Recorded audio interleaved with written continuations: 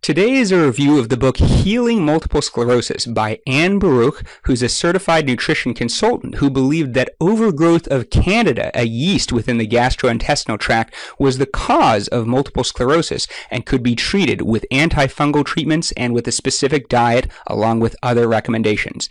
I should give as a conflict of interest that I'm a traditionally trained doctor and potentially biased against alternative treatments, but I'll try to be as fair as possible. We're going to review a little bit about her life and the treatments she recommends, and at the end I'll give my personal opinion. By the way, I'm Brandon Bieber. I make videos about multiple sclerosis every Wednesday, so please subscribe and ring the bell for notifications.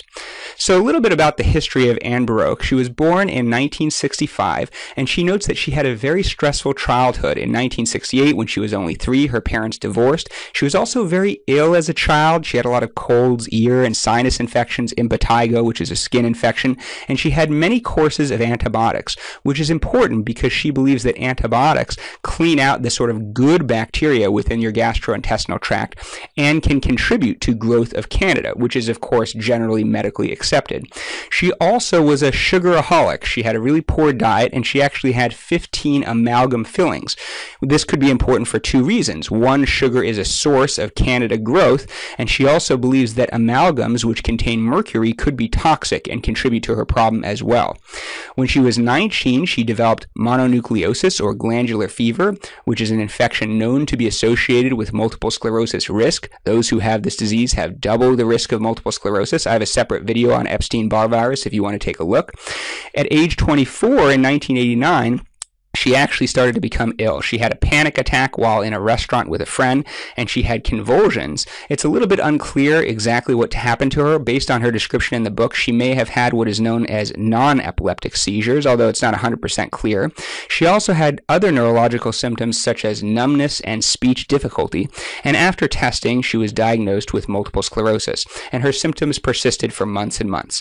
Now, she was interested in alternative medicine, and so she actually saw a medical intuitive who diagnosed her with candida overgrowth, and she read the book The Yeast Connection by Dr. William Crook, who was one of the early proponents of the idea that yeast overgrowth could contribute to various diseases, and this has become somewhat popular over the years. And so she took nystatin, which is an antifungal agent, and she changed her diet, and she actually improved. Now, she later developed some worsening symptoms, which some difficulty swallowing, which was possibly like stress, anxiety related, and she became very ill and actually moved back in with her mother and later attempted suicide at age 27. And she tried to slash her wrists, and she was admitted to a psychiatric hospital and later discharged to a halfway house. But she started to improve, and she sort of stuck to her plan. And she later went back to school to become a naturopath and a hypnotherapist, and then she opened up a private practice in 1998. She actually opened up her practice in Los Angeles, which is where I am, but I've never met her personally. And she later became an iridologist, which is an alternative medicine practice of studying the iris, as you can see to the right side, and making diagnoses based on that, and a certified nutrition consultant. And she reported that she was free of MS symptoms for over 20 years. In 2017, she unfortunately passed away, but a lot of people still follow her program and read her books. Now, according to her, the cause of multiple sclerosis is overgrowth of the yeast Candida albicans within the gastrointestinal tract. And to the right, you can see what Candida looks like under the microscope. Now, Candida can cause various diseases in humans. Some of the most common things would be thrush, which is sort of the flaky white things in your mouth. This can happen in young babies or people who are immunosuppressed with HIV, taking immunosuppressant drugs. I've seen it many, many times in my career. It's also the cause of vaginal yeast infections, which about 75% of women will have at some point in their lifetime. So Candida is very common, and it actually is normal for Candida to be present within the gastrointestinal tract to some extent. But basically, you have sort of good bacteria that are out competing the Candida so they never overgrow. But with antibiotics, weakening of the immune system, and other factors, you can actually get this overgrowth of Candida, and there are actually toxins that the fungus can release, known as mycotoxins, which can cause various problems. And there's this thought that there's sort of a dysbiosis or dysregulation of the gastrointestinal tract, which could damage the wall of the GI tract and cause increased permeability, known as leaky gut syndrome. And this is thought to potentially contribute to many autoimmune diseases because the immune system is exposed to foreign proteins that are supposed to be degraded and metabolized within the gastrointestinal tract. Now, what in turn causes candida?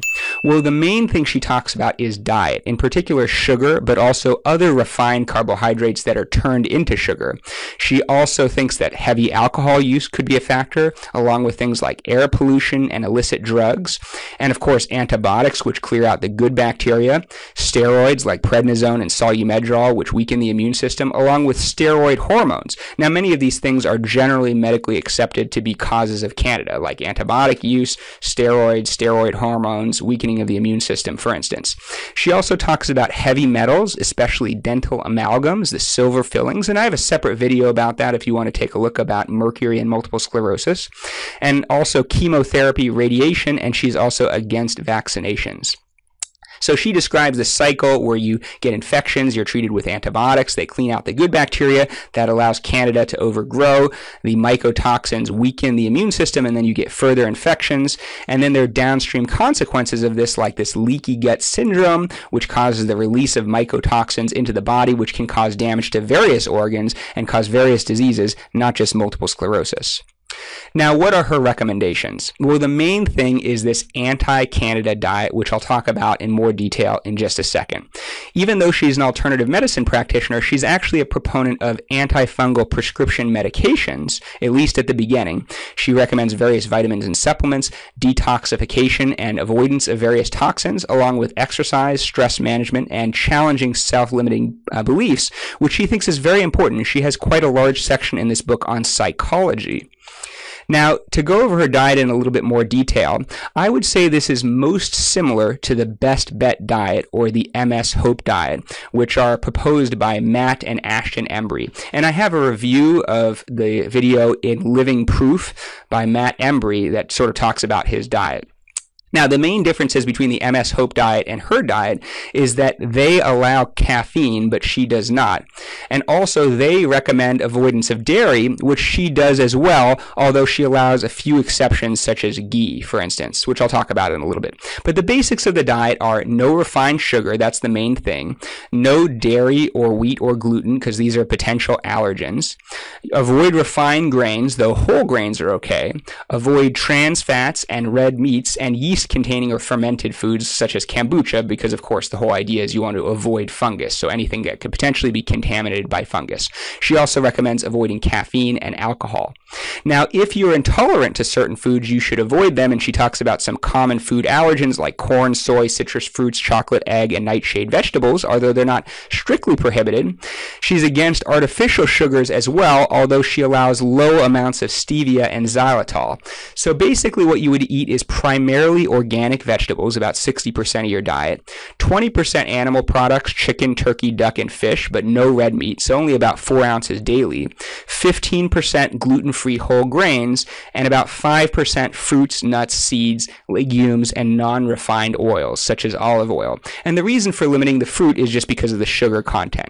You would also drink adequate water. So the animal products you could eat would be things like organic chicken and turkey, wild-caught fish. Now, to go into a little bit more detail, the vegetables she advocates for are dark leafy greens, sprouts, cruciferous vegetables like broccoli and cauliflower. She prefers raw over cooked vegetables because of higher micronutrient content, and she's kind of against starchy vegetables such as corn, peas, and potatoes because they're metabolized, getting paged here. They're metabolized into sugar, and for the first 3 months, she advises you be especially cautious with potential food allergens, so she suggests you avoid nightshade vegetables like eggplant, tomatoes, and peppers, and beans and legumes for the first 3 months, but if they're not causing a problem, you could reintroduce them at a later time. And some other things, like I said, she does allow ghee, which is clarified buttered, basically pure butter fat, which doesn't contain lactose, and small amounts of unsalted grass-fed organic butter. You should avoid moldy fruits because they could potentially be contaminated with yeast, and although refined salt is not acceptable, getting paged again, sea salt and Himalayan salt are okay. Now, as I said, she's actually a proponent of antifungal prescription medication despite being an alternative medicine practitioner, and usually we would treat things like oral thrush for a relatively brief period of time. For instance, the drug nystatin, which is an antifungal agent that you generally swish and swallow, you would usually only take it for 2 weeks after the thrush or the flaky white things in your mouth disappear. But she recommends a longer treatment, such as 1 to 2 years, which is quite a long time and is somewhat unusual. Now, nystatin is relatively safe, though some of these other agents, such as diflucan, can rarely cause liver problems, particularly if you take them for a prolonged period of time. She's also a proponent of herbal antifungal treatments, and I should note that she has the supplement company ABX, so she does have a little bit of a conflict of interest there, and she does recommend her own products throughout the book, although she talks about some other options as well. Now, this has actually been studied in clinical trials a little bit. This was a randomized trial in the New England Journal of Medicine about Candida's hypersensitivity syndrome and various different symptoms it could be causing.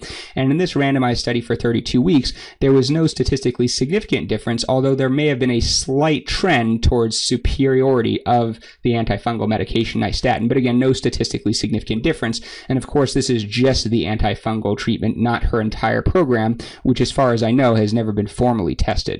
Now, she also recommends various supplements such as vitamin C, E, and vitamin D3, B-complex vitamins, fish oil, primrose oil. She talks about various potential chelating agents such as red clover tea because of the mercury, along with L-carnitine and grapeseed extract. And she also recommends probiotics as long as they are dairy-free. And a lot more. These are just some examples. Now, she talks about the potential toxin load, which could be contributing to diseases such as multiple sclerosis. So she recommends removing dental amalgams, and I have a separate video again on mercury and the potential connection to multiple sclerosis. She recommends consuming organic foods and avoiding GMOs or genetically modified food. And she also suggests you kind of reduce your exposure to potential toxins overall, like by using natural cleaning products and fabrics and things like that. And she recommends air and water purifiers. Now, a lot of her book is dedicated to psychology, and she attributes a lot of her problems to her sort of traumatic childhood and her emotional problems, and she thinks that she was very harsh on herself and very self-judgmental. So she advises you to sort of avoid such self-judgment, to give yourself this sort of unconditional love, and rather than avoiding fears and insecurities, to sort of accept them and try to confront them. But she also recommends taking responsibility for yourself and managing your own illness and sort of being optimistic and forward thinking. And if you have self-limiting beliefs and low self-confidence, to sort of question this and try to reorient yourself with self-affirmations in the mirror and other techniques. And she also talks a little bit about spirituality. It's a very good section of the book. And some other things she mentions are avoiding animal products raised with hormones and antibiotics. And she talks about how some people that she treats may temporarily worsen. They may feel worse after they start the antifungal treatment or the diet. And she thinks this is due to the death of the candida and the sort of disturbance of the gastrointestinal tract, which later resolves. And she talks about a few other alternative treatments, such as skin brushing, which is thought to sort of move the lymphatic fluid around to sort of move things around and clear out toxins, along with hyperbaric oxygen therapy. And she talks about how she had this sort of psychological fear of swallowing, where she felt that she was choking on her own food, and she did hypnotherapy, which was effective to her, and she later trained to be a hypnotherapist. And she talks about the benefits of high quality sleep and meditation.